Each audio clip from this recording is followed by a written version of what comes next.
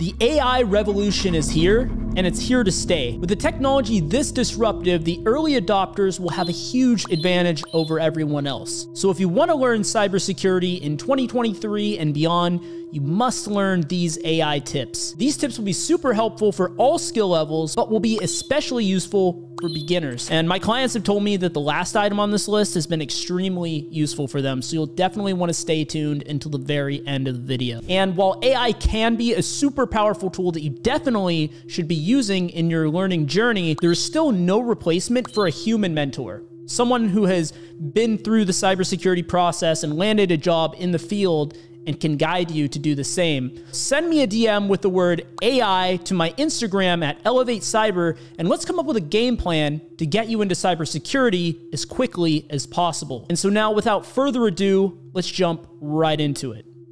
So we're here inside ChatGPT, which is an AI technology that's absolutely exploded in the last year, and for good reason. AI like this, and there's going to be a lot of AI probably that will emerge that's very similar to this, you need to know how to use it because it's extremely useful for everyone, like I was saying earlier. Now, the first prompt that I want to introduce you guys to is a prompt that I would describe as your cybersecurity dictionary style of using this. So in cybersecurity, if you're not aware, there's a lot of lingo, a lot of terminology that we use, get bounced around. And to be honest, even if you're a professional in the field, you might want to use this trick occasionally as you inevitably encounter terms that you may never have heard before. But certainly as a beginner, you're going to be wanting to make use of this very early and very often. So we could do things like, maybe we hear the term SHA-1 hash and we don't know what that means. Well, you can go to ChatGPT and just ask it, what is a SHA-1 hash? Now, of course, you can do this in something like Google as well, but the advantage that ChatGPT has is you can have a dialogue with the chatbot and ask it follow-up questions and things like that you might want to clarify.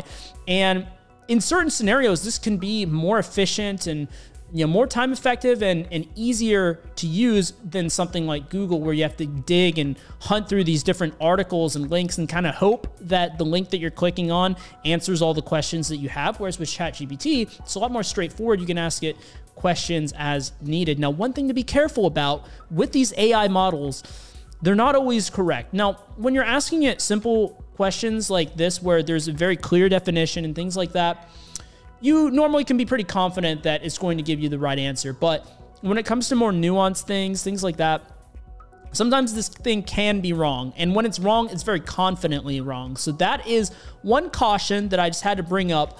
But for the most part, you can trust most of the answers here to these basic questions, things like that. Like, what does X mean? What does Y mean? It's almost always right there. So here I asked it, what is a SHA-1 hash? And it went ahead and explained it to me, gave it the definition. It even went as far as to say, hey, it's no longer considered secure for these reasons. This is what you should use instead. So absolutely amazing. Now, let's say we had a follow-up question to that, like, hey, can I use, how can I use a SHA-256 hash in Linux? Well, I asked it that question and it gives me detailed results on, this is the command that you would run in Linux to take the SHA-1 or SHA-256 hash of some file. And when you do, here's an example of the type of output that you can expect from that. And it goes really into detail. So absolutely amazing for these simple definitions and stuff. So here's another one. Let's say you hear the term SQL DBA and you're like, what is that? I have there's so many acronyms, right? Well, you can ask it. And here it says a SQL database administrator, and it even goes to say, hey, SQL is the structured query language, and explains what that is, right? DBA, database administrator. So essentially this is an IT role, basically an admin of the databases. And so it goes into detail of all the responsibilities of that role and things like that. So number two, the way you can use this, and this one will be a lot more useful for definitely all skill levels, but probably people that are a little bit more practiced in this field, they're going to be using it the second way a lot, and that is as a technical assistant. So you can get it to do things like write code, give it some code and analyze it, maybe for vulnerabilities, for whatever you're looking for, or maybe ask it, how would I build this thing? What commands would I run if I wanted to do X, Y, or Z? And to give you some practical examples of that, I have one here. This came up in a recent CTF I was doing some privilege escalation, and in the priv esc, I needed to write to an Nginx configuration file to spin up a web server with WebDAV enabled.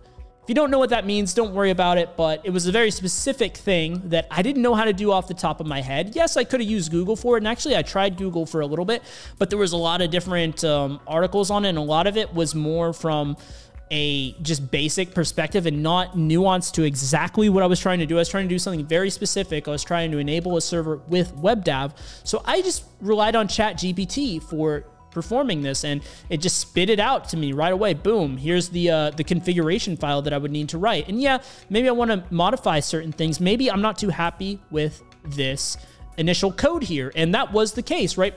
I don't really care to lock it behind auth because I'm just doing this from an attacker's perspective in a CTF. So I gave it a follow-up question. I said, hey, you know, rewrite this without authentication. So rewrite the conf file to not require authentication is what I told it.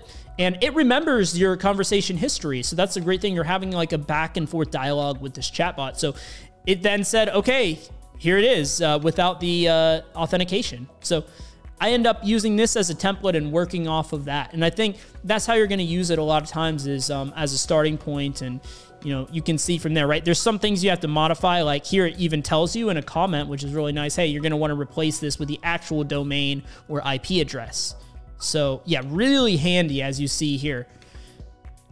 And the next thing that I did, I asked it another follow-up question. I said, hey, how can I force Nginx to use this configuration file? Because now I have the conf file, but how do I get it to use it?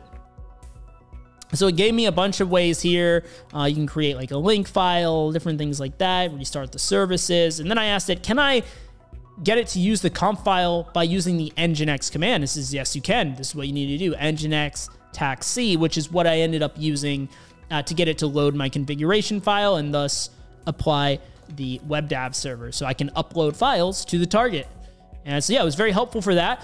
Another very common use case is anything related to code. So here I say, hey, write a Python script to enumerate subdirectories on a website, and boom, within like a couple seconds, it spits out this template code here to go ahead and do some subdirectory brute forcing. If you're familiar with tools like GoBuster, dirsearch, ffuff, stuff like that, this is one of the things that can do is enumerate subdirectories on websites. So files and folders on a website. And yeah, so maybe I would want to modify some of this. Maybe I wouldn't want to just copy paste it and run it as is. I would want to, you know, modify at least definitely like the target URL and the wordless file and things like that, maybe some other stuff as well. But as you can see, a huge advantage versus doing this from scratch. And in my opinion, in a lot of cases, an advantage over Googling for this stuff. Because like, if I Google for that, like, I mean, let's just Google for that, right? Let's compare the apples to apples here, right? If I Google write a Python script to, or, you know, just Python script to enumerate subdirectories on a website, it's not going to be as straightforward, right? I don't see anyone with like their full code, right?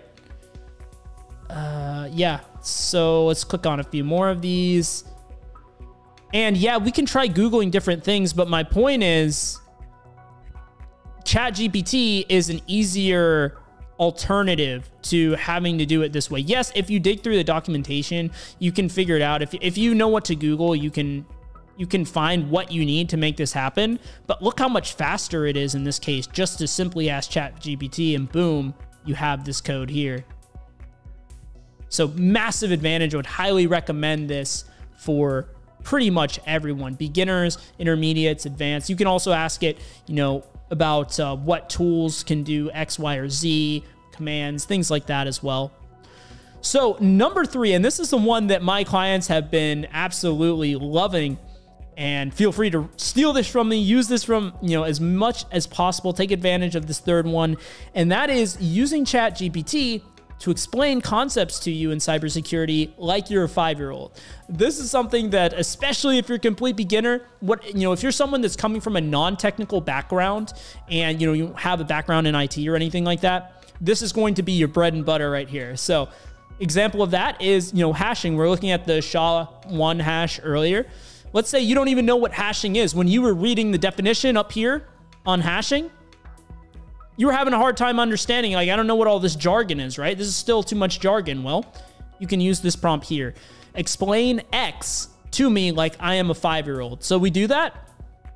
And what we see here is a really bare bones example, right? So about a magical toy box and keeping track of your toys with stickers. This is, try it for yourself. This is absolutely amazing. Another one, and this is a very common cybersecurity interview question. I don't care if you're interviewing for the offensive side, defensive side. What they like to ask you is this one here. Explain the CIA triad. So you can ask it, hey, explain the CIA triad to me like I'm a 5-year-old. I'm going to read this one off. I think this is an absolutely amazing analogy here that it gives. So, the CIA triad is confidentiality, integrity, and availability. So for confidentiality, it says, imagine you have a special diary where you write your secrets and thoughts. Confidentiality is like keeping that diary safe and private. You don't want anyone else to read it. It's your special place for your personal stuff. Integrity. Now, let's say you draw a beautiful picture and want to make sure it stays just as beautiful. Integrity is like protecting your drawing from anyone trying to mess it up or change it. You want your picture to stay true and not get ruined. Availability. Think about your favorite toy. Availability is like always being able to play with your favorite toy whenever you want. You don't want it to disappear or be taken away. It should be there for you to enjoy. So the CIA triad is about keeping things private, confidentiality, making things stay the way they are, integrity, and ensuring that you can always access what you need, availability. It's like making sure your secrets are safe, your drawings don't get messed up, and your favorite toy is always ready to play with. I think this is an absolutely amazing analogy, and there's so many more just waiting for you to discover by asking, explain X to me like I'm a 5-year-old. So hopefully these tips were super helpful for you. And, let me know down in the comment section below. But if you want to really optimize your path into getting into cybersecurity, then you're going to want to use AI, of course, but you want to do more than that, right? You want to do everything you can to really optimize getting in here and as efficiently as possible. So send me a DM once again to my Instagram at Elevate Cyber with the word AI. We can help come up with a game plan that is tailored to you, because look, I can give general advice to you guys as an audience on my YouTube channel. I do that all the time, but it's not going to be optimal for everyone, right? So if you want advice on what you should do based off of your goals and your interest in things like that, let's have a more individualized conversation and get you on that path.